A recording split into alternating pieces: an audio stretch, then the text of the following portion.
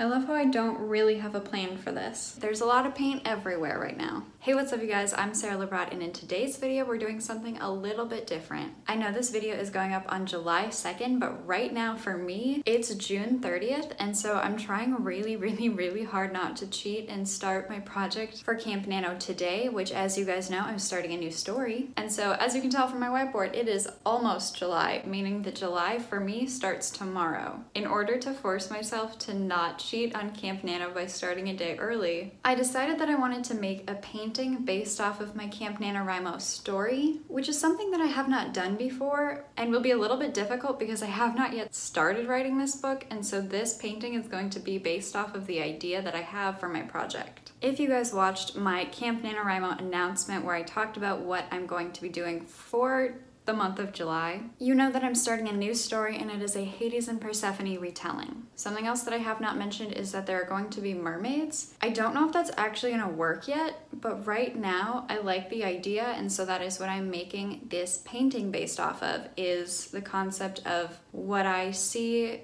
for this retelling. And so I still need to get all set up for this painting happening. I have to put down my plastic drop sheet. I'm very excited, but I chose out which canvas I wanted to use from my canvas stash. And I'm gonna be doing a 10 by 30.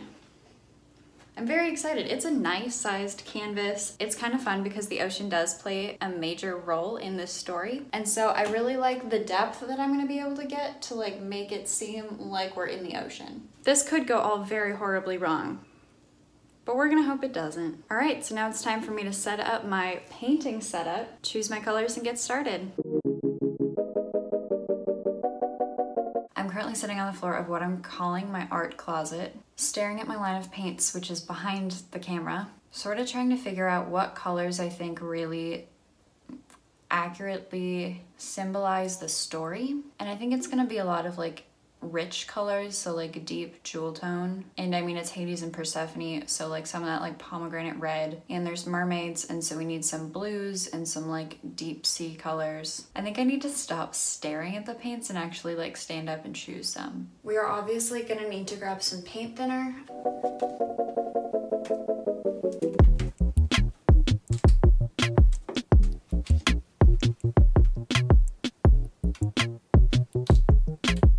I definitely chose way too many colors. I normally pick like no more than 5 or 6. And for this one right now, we have 1, 2, 3, 4, 5, 6, 7, 8, 9, 10, and then that's gonna be 1, so 11. I'm not gonna lie, that's probably too many. I love how I don't really have a plan for this. I don't even really know what I want the final product to look like.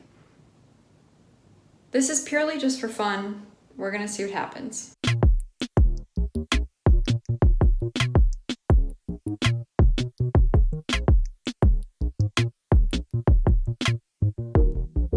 Now that everything is set up and my lighting is so incredibly yellow, I think it's time to begin painting. These are the colors I ended up with: white, gold, dark blue, a red-pink combination for the pomegranate color, a sparkly teal, dark purple, and black. I hope I mixed enough paint. Before I forget, I do need to mix silicone into a couple of them to kind of get the effect I'm going for. And then I get to put on my favorite gloves ever. They're paint covered and beautiful.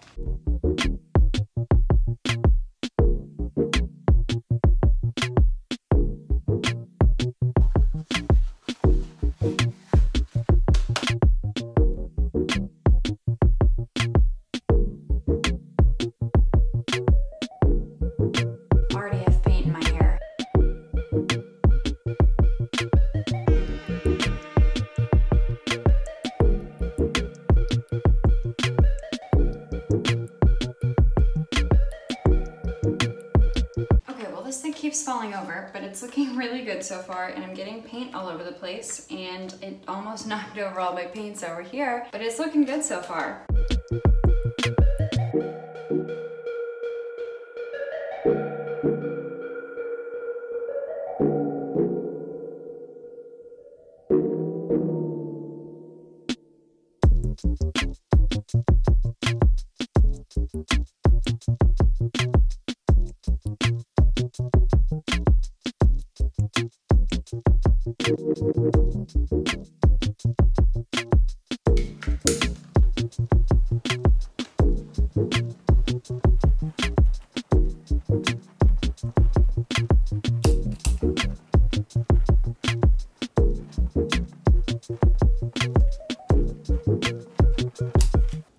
so the painting is done. I am covered in paint. This is after trying to wash it off. I have some on my arm. I have some on my legs. I have some on my feet. There's a lot of paint everywhere right now. I'm gonna be peeling paint off of myself for like the next 5 to 7 days. I should have worn my gloves. I decided not to wear my gloves because they were too bulky. And then now I remember why I choose to wear my gloves. I love how the piece turned out. I love how it kind of looks like a wave, which was not really my intention, but I did put a lot of white at the top and I know that. And so I know that I did that to myself, but I really like it. So none of the red actually made it into my painting, which I'm actually okay with because I really liked how it turned out, and I don't think the red was gonna vibe with the rest of the painting as well as I thought it was going to. And so it really ended up with just the white, the gold, the blue, the teal, the purple, and the black, and I really like how it turned out. I do think that that was a really fun way to try and push myself off from getting a jump start on my Camp Nano project and cheating. A bug just hit my window. Now I just have to wait for the painting to actually dry so I can hang it up somewhere in my apartment. It will probably go up somewhere in this room, which is my like creative space. All right, it is the next day. The painting has dried and I'm really excited to show it to you guys, especially in this natural light because it is much better than the yellow light of the bathroom that I was doing this in. But here is the final product.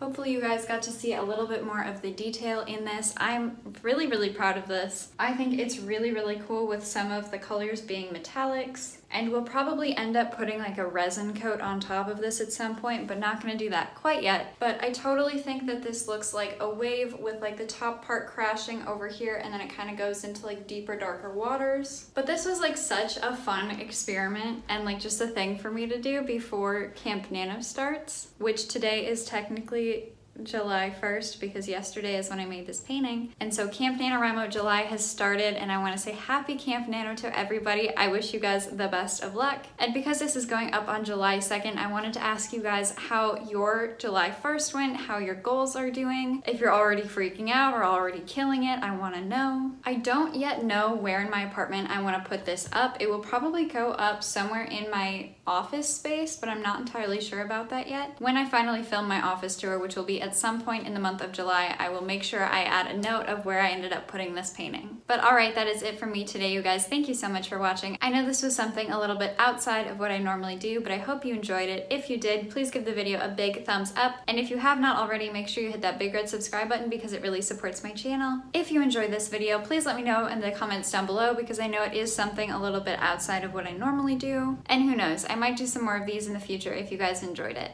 Because this is going up on July 2nd, happy NaNoWriMo everybody. I'm so excited to write alongside all of y'all. One of my videos per week will be a weekly writing vlog, catching you guys up on how things are going for me writing my new project, which I'm super, super excited about. I'm also just like so excited to finally start something new. I know I've talked a lot about this. That's why it's so hard for me to like hold myself back and not start yet. But I can't wait to see how everyone does, and oh, it's just around the corner. And because it's July 2nd right now, I want you guys to comment down below and tell me how camp is going for you so far, how you did on the first day, how you're feeling, if you're still super excited, or if it's already hit you that it's gonna be hard. I'm still living in delusion, and we love it here. I normally post writing vlogs and writing related videos, as well as doing occasional live streams, and I post videos twice a week on Mondays and Thursdays. And so I will see you guys next time with another video. Bye!